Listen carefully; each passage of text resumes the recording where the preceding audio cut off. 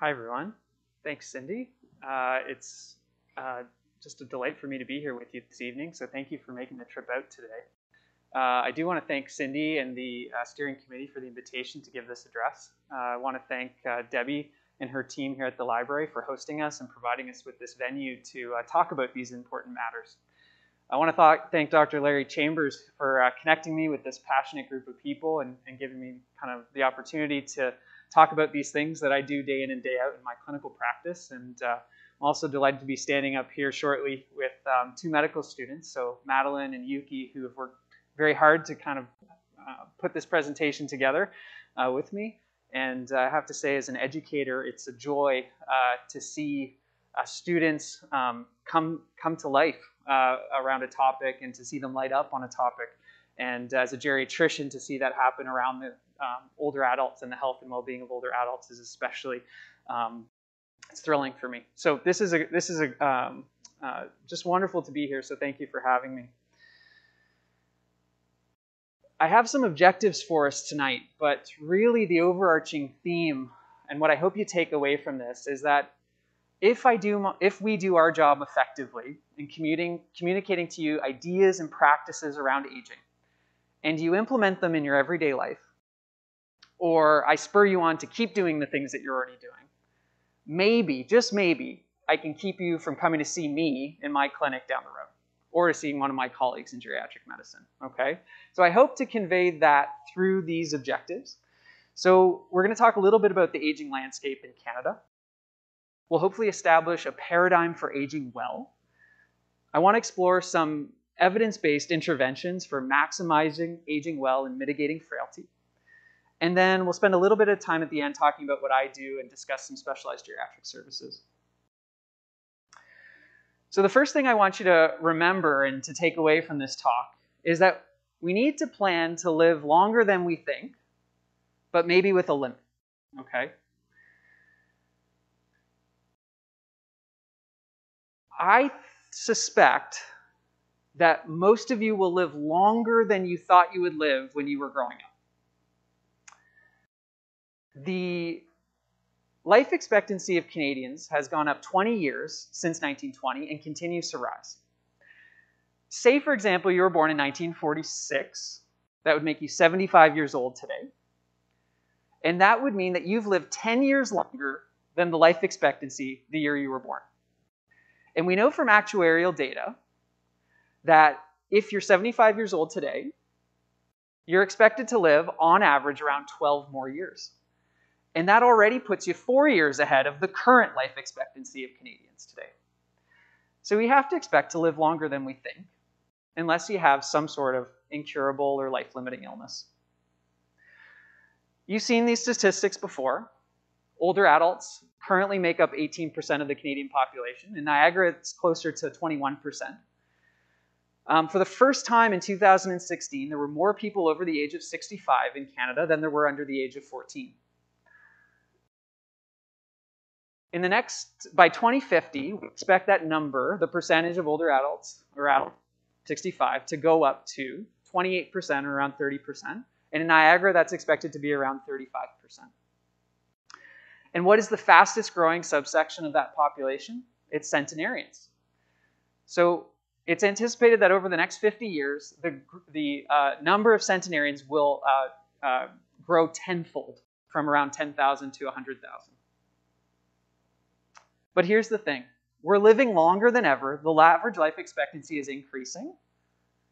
But the maximum lifespan of humans has not increased significantly. Does anyone know who this is? So this is Jeanne Calment. She's a French woman. She died in 1997 at the age of 122 years old. She was the oldest living human we have recorded. While there is some debate about this in the literature, it seems as though, from modeling data, that it seems extremely unlikely that humans can live longer than around 125 years. And so this is the interesting paradigm we're living in, is that our maximum lifespan might be limited, but we're living longer than ever. So, show of hands, if you're willing.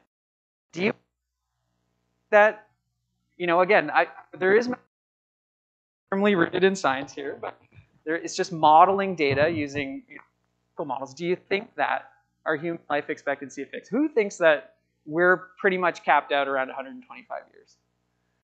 All right, and who would disagree with that opinion?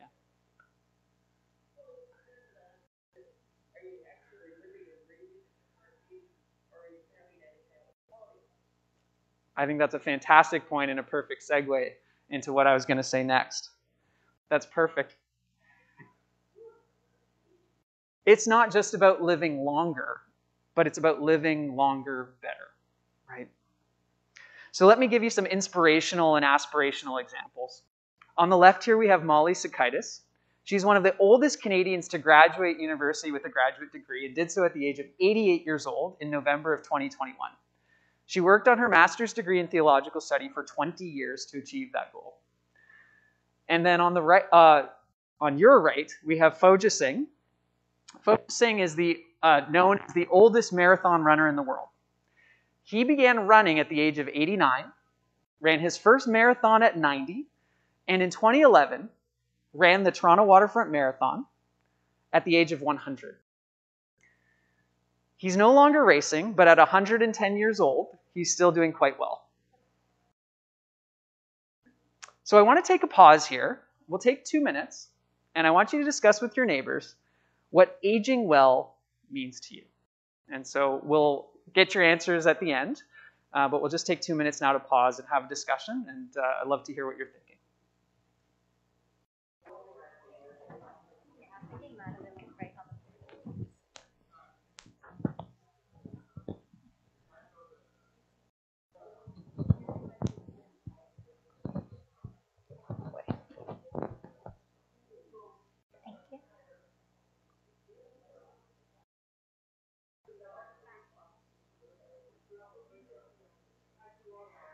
All right. Hi, everyone. My name's Yuki. Thank you for having me here today. So we'll just take up some of your ideas that you think about this question. What does aging well mean to you? Do we have any brave volunteers that want to go first?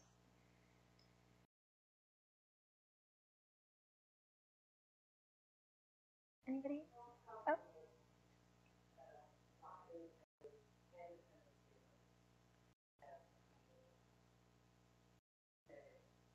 Yeah, for sure.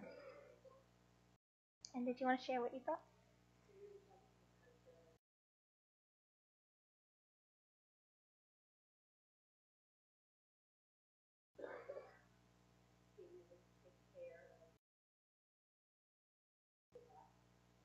Mm-hmm.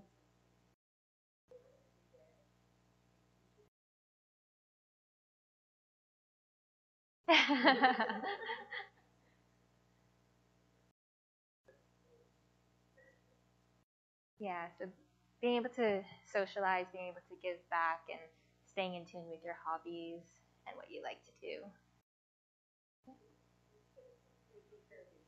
Taking care of yourself, yeah. Yeah, for sure. So making that effort to take care of yourself and not let yourself go. Yeah. Yeah.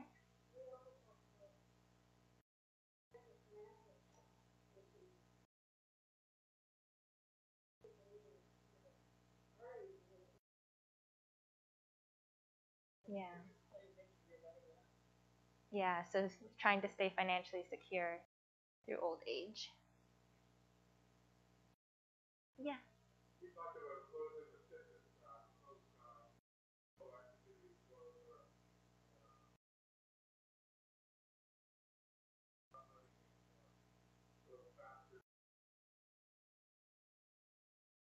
Yeah.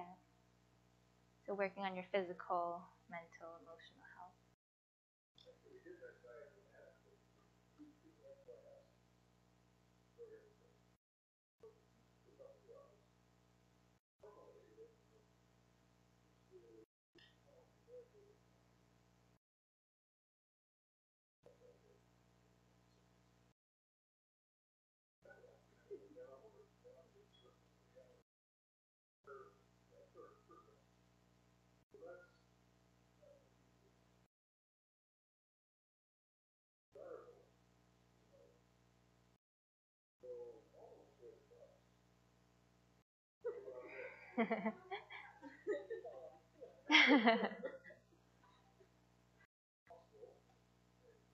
Yeah.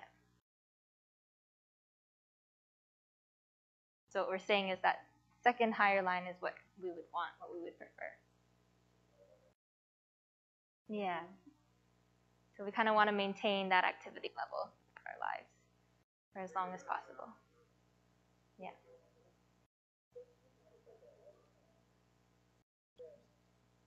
Yeah, those are all great ideas. Anyone else have anything to say? Okay, thank you for your ideas. And I'm glad we could get you guys thinking about what's important to you and about your own health, because interestingly enough, what you think about your health matters. So there is a study that researchers found that self-reported health and survival are actually correlated. So in other words, the better that you think your health is, the longer that you'll live. So that's represented by this graph here, where the x-axis is follow-up time in years, so the time that's elapsed since the beginning of the study, and the y vertical axis is the percentage of the group that survived. And so the top orange line is the group of people that reported their health to be very good. And as you can see, a large percentage of that group survived over the 20 years. And the purple line at the bottom is the group that reported their health to be poor. And as you can see, a lower percentage of that group survived. And this result still holds true when eliminating for the influence of factors such as biometrics, age, sex, and common diseases like diabetes, osteoporosis, and heart attacks. And now I do want to be realistic.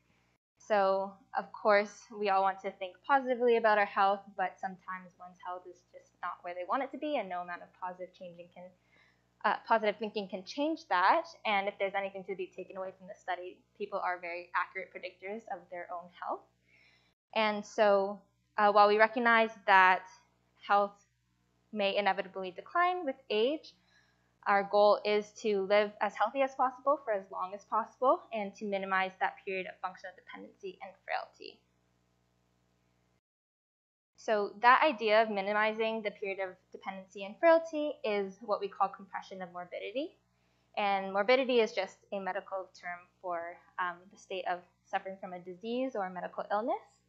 And I'd also like to introduce you to two other terms that you'll see on this slide. So lifespan, which is the number of years that you'll live, and health span, which is the number of years you'll live without significant morbidity. And so the top box here represents kind of the model of health that we see today commonly. And so we live in a time where chronic disease has surpassed acute diseases, and aging has kind of become synonymous with diseases like heart disease, hypertension, diabetes, osteoporosis, and dementia. And so it's conceivable that if you have the onset of a chronic disease when you're 70 years old, that you'll live 20 to 30 years in a state of progressive cognitive and functional decline. And so again, that model is represented by that top box there. The blue box at the end represents that period of disease, and it takes up a significantly larger portion of the lifespan, and the health span is shortened. So we would like to argue that that's an undesirable paradigm for aging, and that we would like a paradigm that looks more like the bottom box. And so you might disagree with us, but we propose that a more desirable paradigm is to delay the onset of chronic disease and the progressive cognitive and functional decline that follows it as long as possible. And that way all the morbidity is kind of shrunken to the end of the life. So that's represented there by the blue box at the end. It's much shorter. It doesn't take as much as the lifespan, and your health span is elongated, which is what we prefer.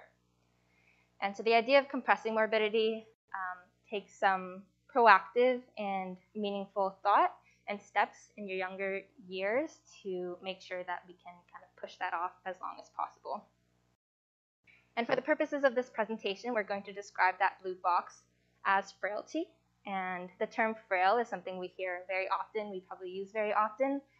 And we kind of have an idea of what that looks like, but we don't really talk about what the actual definition is very often. So before I describe it to everybody in a medical sense, I'd like to hear from you. So we'll just take a couple minutes to discuss this question. What does frailty look like to you, or what does it mean to you?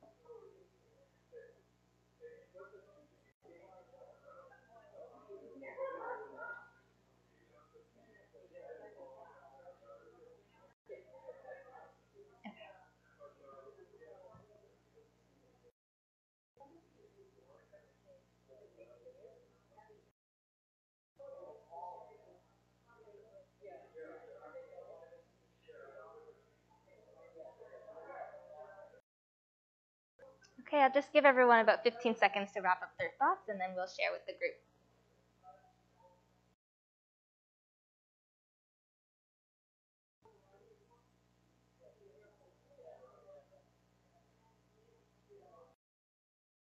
Okay, we'll just take time now to share with the group. Again, any brave volunteers want to go first?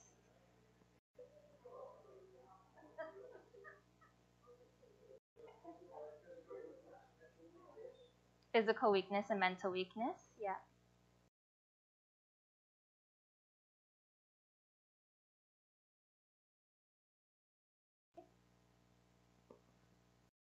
Anybody want to add on to that? Physical and mental weakness.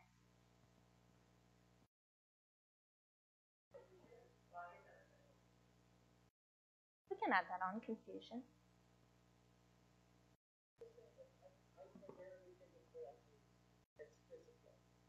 Yeah.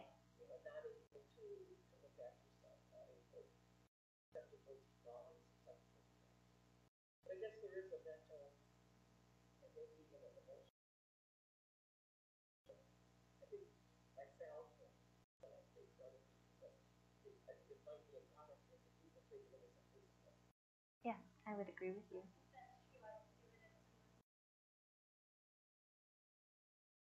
Mm-hmm.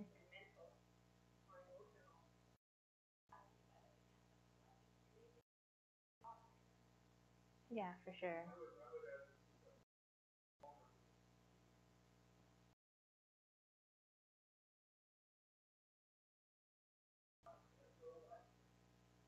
Yeah.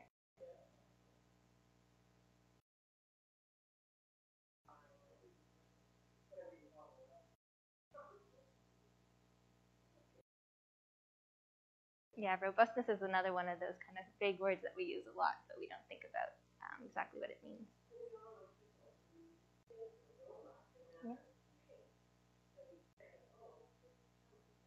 Yeah.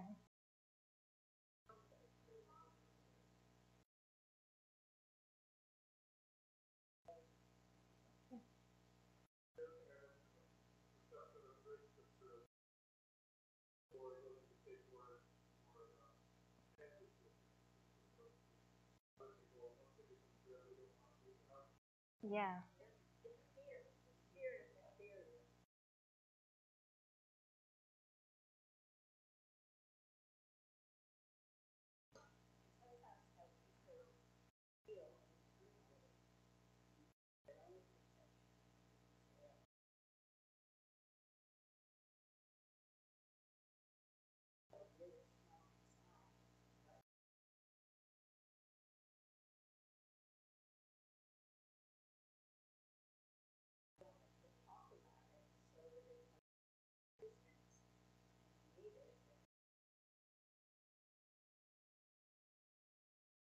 Yeah. Sure, it's almost like admitting to yourself that you need help, so it's a little bit hard to ask at first, and it might progress.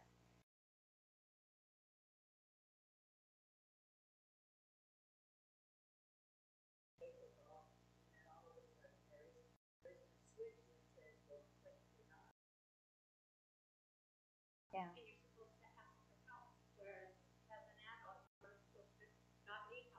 Yeah, we learn to be independent, yes.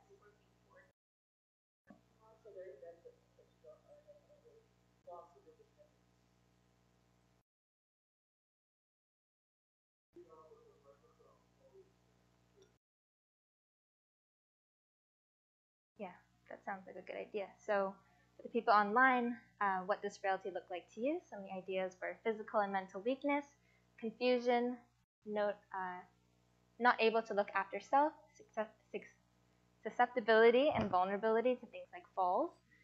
They might look frail on the outside. It's the opposite of robustness. Their perception of risk and fear is increased, and you might have a loss of independence. Okay, again, thank you so much for sharing your ideas. That was very insightful.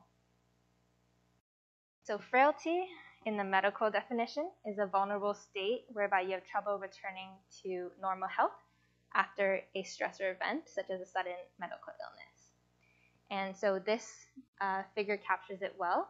Again, on the vertical y-axis, we have functional abilities, and that dotted line through the middle separates independent functional status from dependent functional status.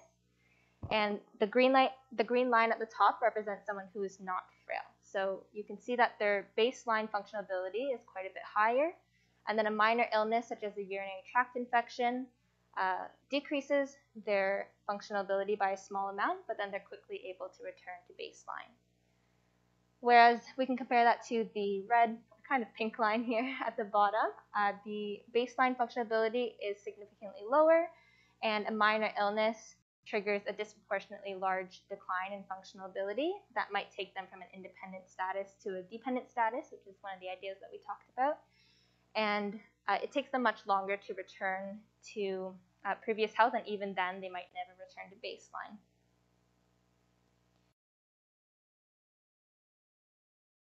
So one of the ways that we assess frailty is through this visual analog scale by Kenneth Rockwood in Dalhousie.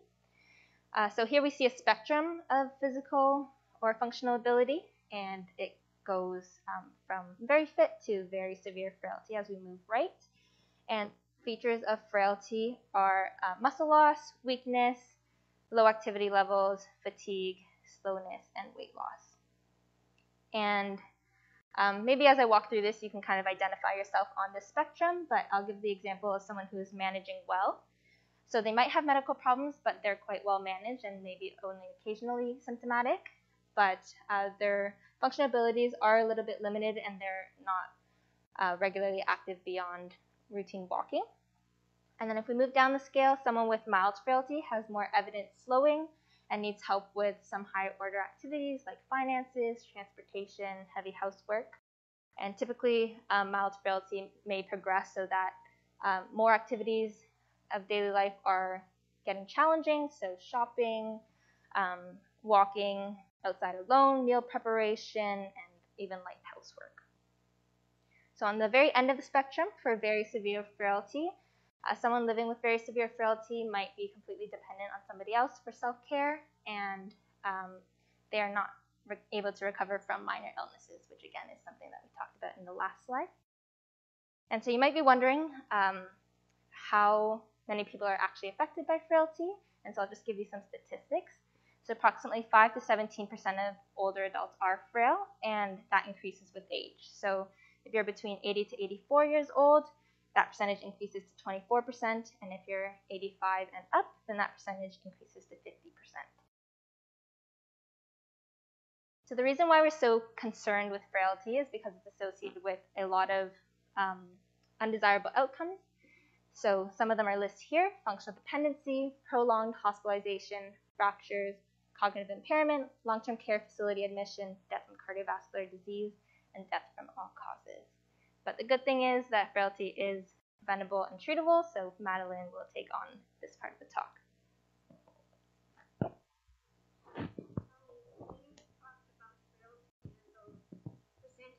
Yes. Where are we? What level of frailty are we talking about?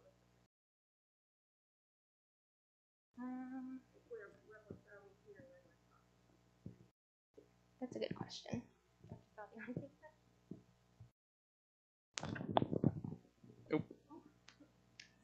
Yeah, so that definition of frailty would include anyone from the fourth box over. That's the very mild frailty onwards. So this is just a visual analog scale. I would say this is supposed to be used by trained medical practitioners who have some familiarity with some of the assessment tools. So I would say that this would be inadequate to use in isolation to assess someone's frailty. I think you would need a more in-depth assessment to draw that conclusion.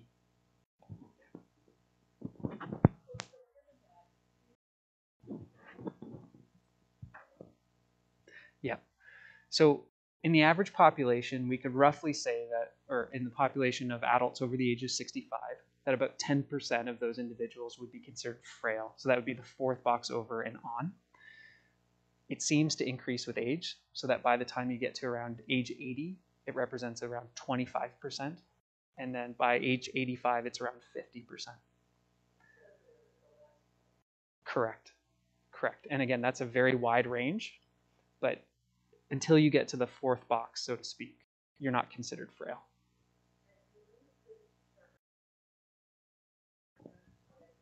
Right. So again, this was originally designed by Dr. Kenneth Rockwood, who's a geriatrician and extensive researcher. He's actually developed a much more complex model called the deficit accumulation model that looks at and kind of it's a rigorous scoring procedure. And so he's extrapolated his work from this in-depth scientific research to create this kind of visual analog scale more as a reference or a guide to help practitioners who are not experts in this area kind of understand visually what that represents. But again, in and of itself, this pictogram would not be adequate to make any sort of diagnosis or even make recommendations around interventions in isolation. Does that make sense?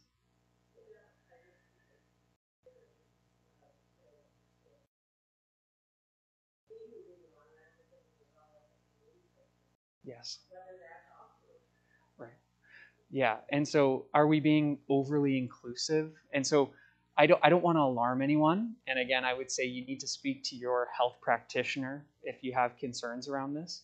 But what we're hoping to address and speak to today is what we can do to potentially prevent this or reverse this. Because what we know is that up to about the stage of moderate frailty, a lot of this can be optimized and improved.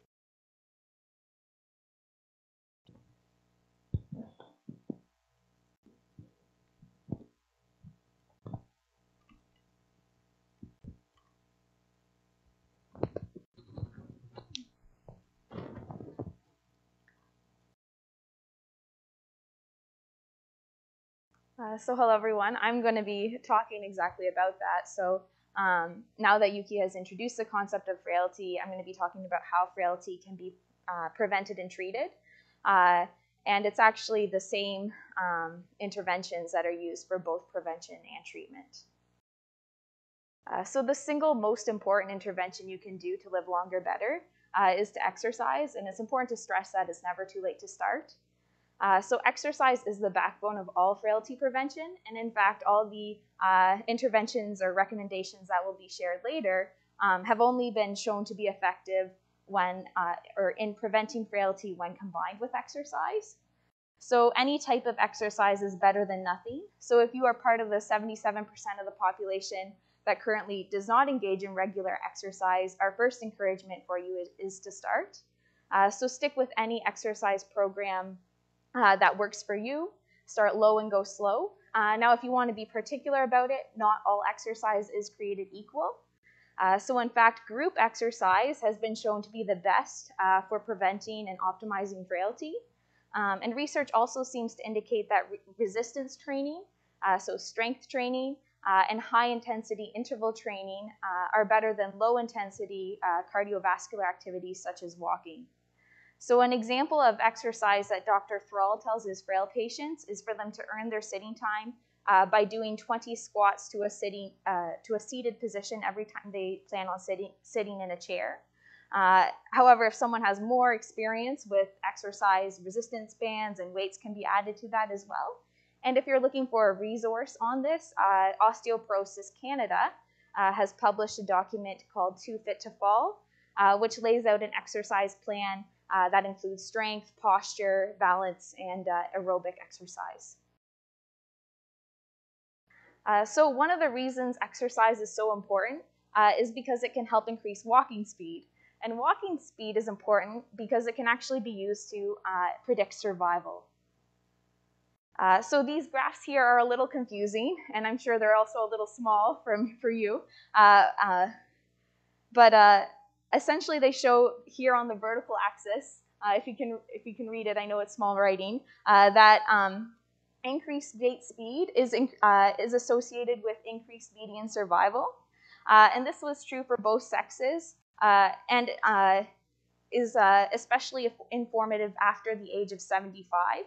So in this data, life expectancy at the median for age and sex occurs at about 0.8 meters per second.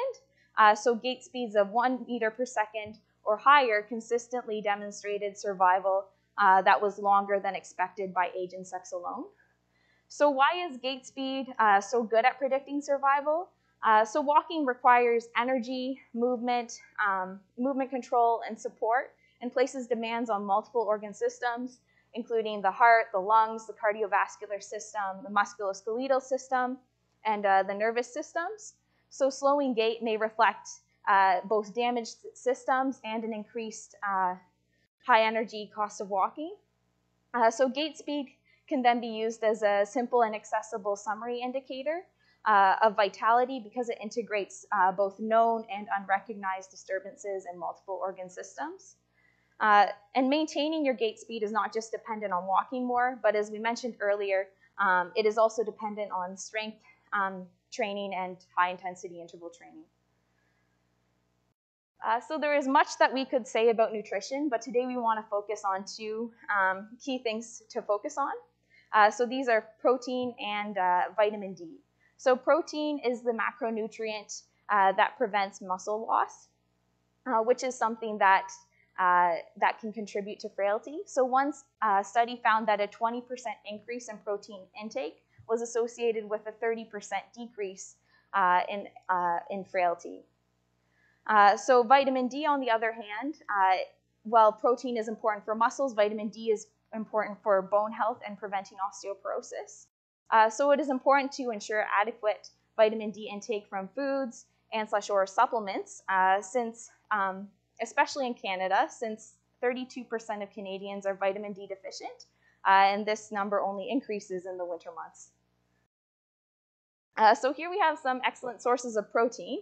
Now, if we use the example of someone who is 70 kilograms or 154 pounds, and they are aiming for a minimum of 1.2 grams of protein per kilogram per day, they would need to eat about 84 grams of protein per day. So using these foods here to create a meal plan for the day, this person would need to eat, for example, for breakfast, 2 boiled eggs and a cup of milk, some salmon for lunch, snack on almonds, maybe in the afternoon, hopefully exercise at some point and then drink a protein shake, have lentils for dinner, and that would equal about 94 grams of protein. So as we can see here with this example, it can be easy to underestimate just how much protein-rich food is needed. So as mentioned earlier, in older research on exercise and frailty, group exercise appears to be more effective at preventing frailty than individual exercise. So obviously, socialization is very important in preventing frailty. A meta-analysis of 148 studies, so essentially a study studying a lot of studies, involving over 400,000 participants, showed that positive social relationships were associated with a 50% increase in survival. And in fact, the new language in the geriatrics world is that social isolation is the new smoking. So in fact, one study compared the risk of death from social isolation to smoking 15 cigarettes per day. So while socialization has been shown to prevent frailty, the benefits of cognitive training are a little harder to pin down. Practically speaking, though, the best type of cognitive training is lifelong learning, so it is encouraged to keep learning new things. Frailty is also associated with increasing medication use, and increasing medication use, particularly 7 or more medications, is associated with increasing the risk of frailty. Unfortunately, though, frail individuals tend to be excluded from most medical research studies. So the effects of medications on frail individuals are less known, but we do know that the more frail you are, the more likely you are to experience an adverse drug effect of a medication. Therefore, it's important to have periodic conversations with your family physician about the appropriateness of your medications, especially if you are experiencing significant cognitive or functional changes.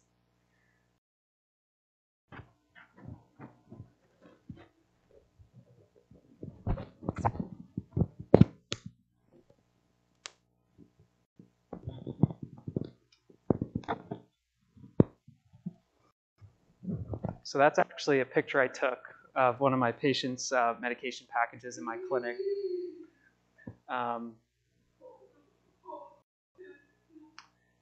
Has anyone heard of the blue zones before? Yeah. So the blue zones are areas of the world that have the most centenarians with the least amount of cognitive decline. What we're accustomed to in the medical sciences are the, randomized, placebo-controlled clinical trials. So this isn't quite that sort of research. This is more kind of anthropological research. But there's a lot to be gleaned from this sort of evaluation in terms of what it means to live a healthy lifestyle. So the Blue Zone research has established 9 themes that have been found amongst these various communities. So our last kind of group discussion question during this portion of the evening is, what do you think the most common themes were amongst these various blue zones? So we'll take 2 minutes to discuss, and then we'll recruit your answers here in just a moment.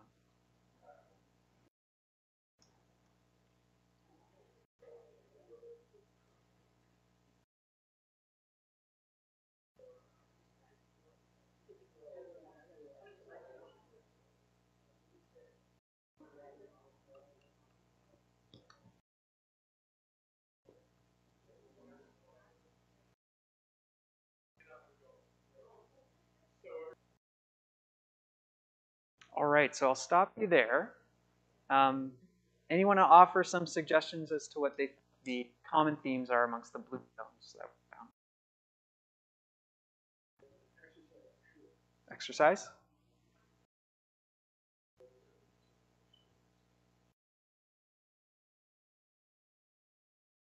Fantastic. Exercise. Diet, yeah.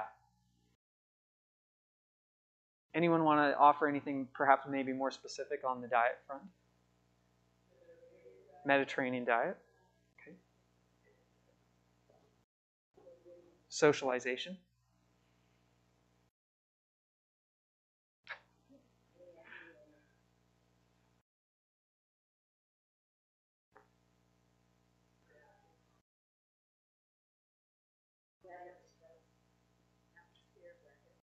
So good weather we heard stress reduction, positive attitude. A get up and go attitude.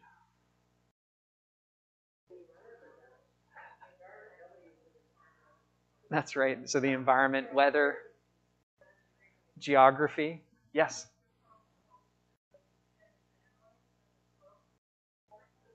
Extended families, good support systems.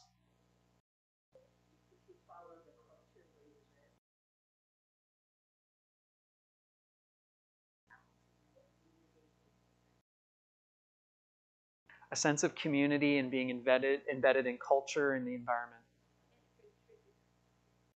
And you're a contributing part of that culture and community.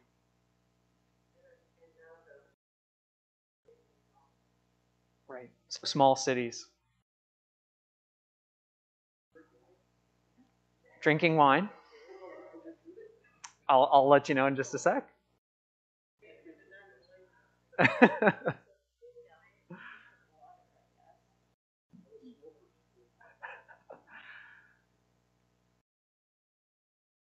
So these are fantastic. Why don't I pull them up for you here? I'll read them out and we'll walk through them. So at the top is move naturally. And so the idea there is that you're engaged in continuous or constant moderate level of activity because of your environment. So you don't get in the car to drive somewhere, you walk, right? Or you have to get around your property, you have to walk, or to do things so you're constantly moving. The next is you have a clear purpose, okay? So a meaningful life. Next is downshift. So there's time taken to de-stress or minimize stress in your life. The 80% rule was a theme that showed that most of these cultures only ate till they were about 80% full. Okay, so there's this idea of restricting calories. Another aspect of their diet, and the Mediterranean diet again would be one of these kind of more formidable diets that there's good scientific research behind. They would describe it in the blue zones as plant slant. And so some of this looked like seasonal vegetarianism, but generally eating a diet that was rich in legumes and things of that nature. There's this eating till you're 80% full. Yeah. Wine at 5. So wine came up. And so again, there's this idea of combining, minimal to moderate alcohol intake with the socialization piece. And so it's not something you do on your own. It's something that's embedded into the fabric of the community and the social circles. Having the right tribe, so that's a sense of community, which came up. Loved ones first, so that's that notion of extended families and being integrated into your family. A lot of these communities had a sense of belonging, so most often that was some sort of faith community. And those are the 9 Blue Zone themes. I want to pick up, there's many things I think the Blue Zone's got right in this discussion, but there's one I want to pick up on and come back to because there's even further scientific evidence to show that purpose is especially important in longevity, and that's one thing we haven't talked about just yet. And so the health and retirement study in the United States of adults over the age of 50 years demonstrated that a stronger life purpose was associated with decreased mortality. There's some suggestion that having a meaningful purpose may even add up to 7 years to your life expectancy. At the very least, we can conclude having a purpose or a meaning in your life has positive health benefits. So find your why. So here's a quick summary of the ground we've covered so far. So think positively about your health. Find your purpose. Exercise, exercise, exercise with others. Focus on protein intake and vitamin D. Keep your mind engaged through lifelong learning.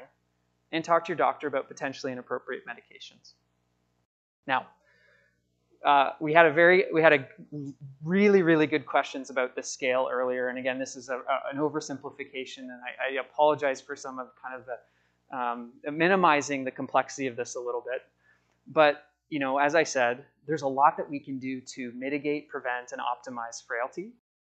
And then there are some times, despite our very best efforts, where there's not much we can do, and that frailty is inevitable. And so, what do you do when you become frail? Where do you turn? What do you do if one of your loved ones becomes frail? And so I just want to touch very quickly on a little bit about what I do. And so I practice in medicine in an area called specialized geriatric services. So I'm within the realm of geriatric medicine, but I work collaboratively with geriatric psychiatrists in care of the elderly physicians who are family physicians who have additional training in the care of older adults. When I say geriatric medicine, really what I mean is that we treat frailty. And we look at it through the lenses of 5 M's. And those 5 M's are mind. So we think about things like depression, dementia, and delirium. We think about mobility, so maintaining functional independency. Mobility and exercise, preventing falls. Medications, and again, that's optimizing medications, stopping the wrong ones, starting the right ones, adjusting doses for aging. We filter that through the lens of multi-complexity. And then we try to put it in hierarchical order related to what matters most. So we're always trying to create goal and value-aligned care plans. I work in an organization called Niagara Health, which is the largest health system in the region. And what we know about care at Niagara Health is that 2/3 of our patient days in our institution are spent by adults over the age of 65. And so we can't see every older adult that comes in. We're a small but mighty team. So a lot of what we do is consultation, both in the hospital and in the clinic, to support this care. So I work in what's called the Geriatric Assessment Program that's based primarily out of Niagara Falls, but we see patients at all 5 hospitals in Niagara Health. There's 2 primary geriatricians, but we're supported by other geriatricians who usually come down about once a month because of our volumes. I work with 5 dedicated, passionate case managers who work both in the hospital and outside the hospital and the clinic. And in addition to our hospital consultation and clinic, we do have a rapid assessment clinic to see people more urgently. As an organization, the care of older persons has been targeted as an area of focus on the strategic plan, and I've seen it firsthand that our administration is highly committed to this work. And so we have a vision, especially with the new South Site build, to roll out a plan and a strategy for the care of older persons for the foreseeable future in the Niagara region. And our team and many others, including our director and manager and other specialized geriatric services, are working tirelessly to build capacity and to start implementing evidence-based models of care to better serve this population in the region. Yeah. Yeah, so it's not a self-referral program. You need to be referred through any other health practitioner, either mainly through your family physician, but other specialists can refer, or a nurse practitioner could refer to the program.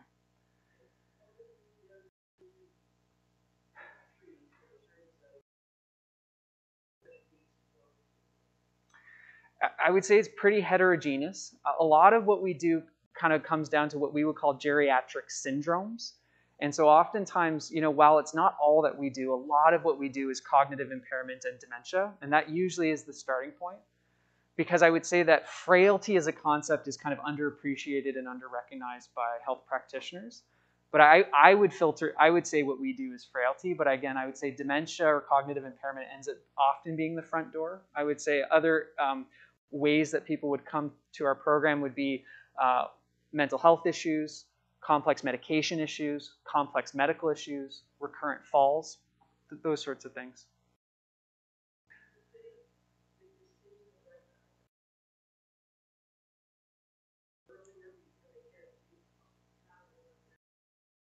Well, so one of the questions I have for a breakout discussion for a little bit later is I'd like to hear your answers to those questions, because I think for so long as geriatricians, we've been trying to find the tip of the spear of frailty and focusing our efforts there. But as you can see, there's a lot of work that needs to be done upstream.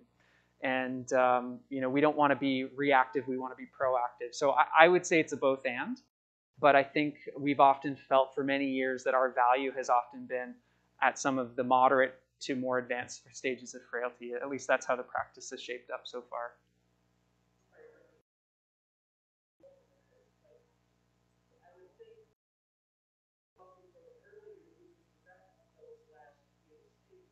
Absolutely. And what that requires is a great partnerships with our primary care colleagues, because they're often the front door for these sorts of things. Yeah.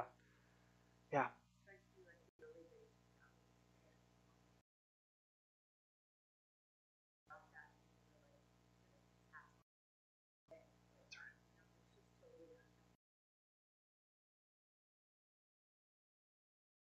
That's right. I'm mindful now of the fact that we're on recording and our audience online is not hearing the questions, but the most recent comment was around some of the similarities to palliative care when it was starting out and kind of getting established as a specialty, and how patients were often referred only in the later stages of palliative care. And what we've come to learn is that the earlier you start palliative care, the longer people live, in fact, with better quality of life.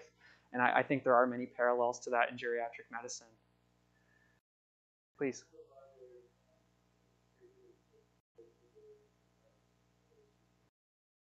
Yeah, so I haven't spoken to these figures on the right. So let me bring you up to speed on those. So as I said, we work in a collaborative, supportive organization, but there are still challenges. We receive roughly 300 referrals per month. Our non-urgent clinic wait times at this time are 9 months. And so we cannot see people fast enough, and the referrals are coming in at a faster rate than we can keep up with. Based on the way the population is growing in this region, it's anticipated that we would need probably another 9 geriatricians in the area to meet the demand. At the moment, there are probably 3 full-time geriatricians in all of the Niagara region, and there's probably 4 or 5 geriatricians who support specialized geriatric services who visit from other areas. If we're looking at the broader region, which would include Brantford, Hamilton, Burlington, there's probably a need of around 30 geriatricians for that whole region to support this sort of care. We're only graduating 10 geriatricians per year, roughly, in Ontario. So we can't keep up. Please.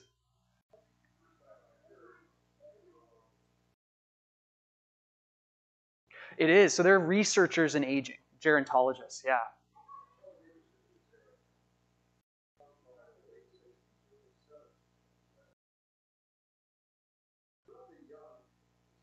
That's right.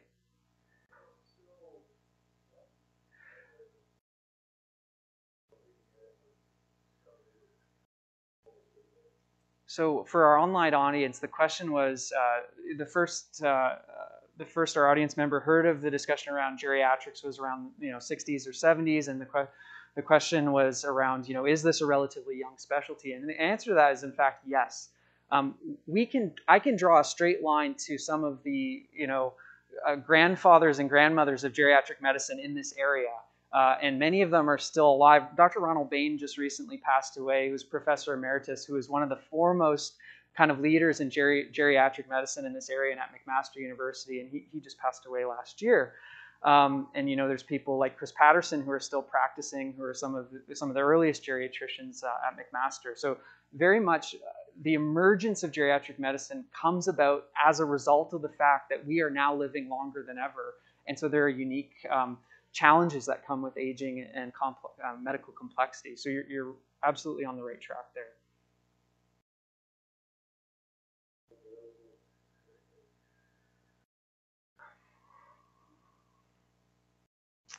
I have to be careful how I answer that question. There's no pill for geriatric syndromes. And so our programs are based on skilled practitioners employing comprehensive assessments and personalized hands-on care plans. People are expensive in healthcare. It's much cheaper to prescribe a medication. And so it's hard to deliver the types of models of care that we need. And I would hope, and again, this is, I would love to see I would hope that we could continue to do more to support these sorts of efforts. And I know that we have great advocates within the administration at our organization to move these notions forward. If you look at things at a provincial level, I think we need more. We need more funding. Yeah. I would add to that, though, that we created a whole cadre of they all fight for the same resources. Yeah. So that's another issue. Not also that intergenerational. So there's some pediatricians and certain therapists that work with kids, et cetera, and middle-aged people. So what does the hospital focus on? I think that background showing 2/3 of the national hospital over 65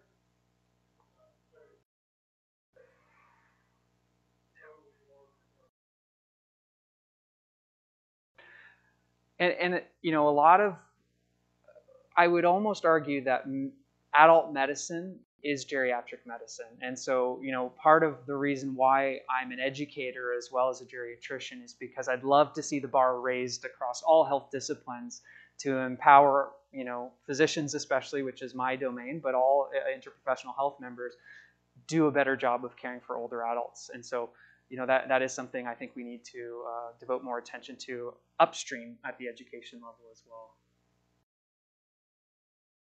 Mm-hmm.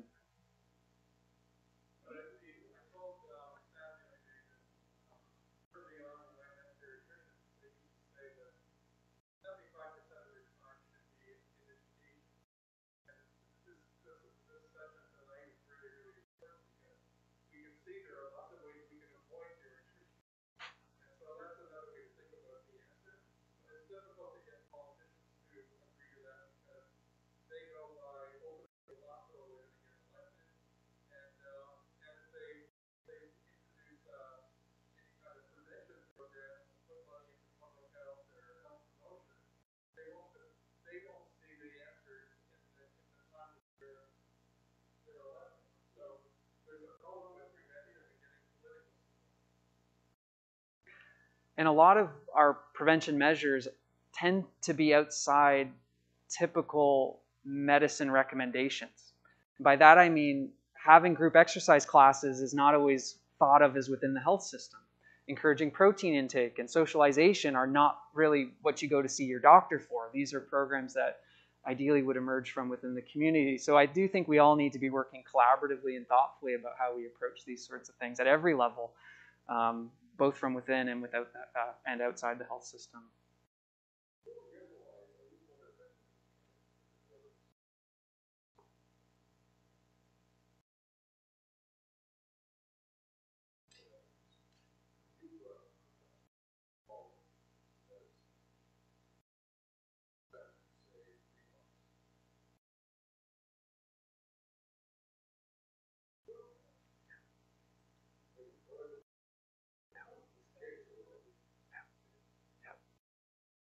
I completely agree.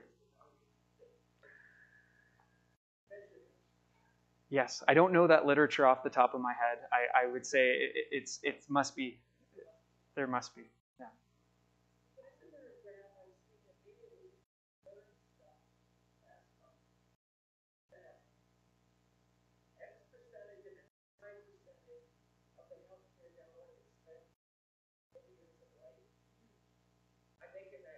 Yeah.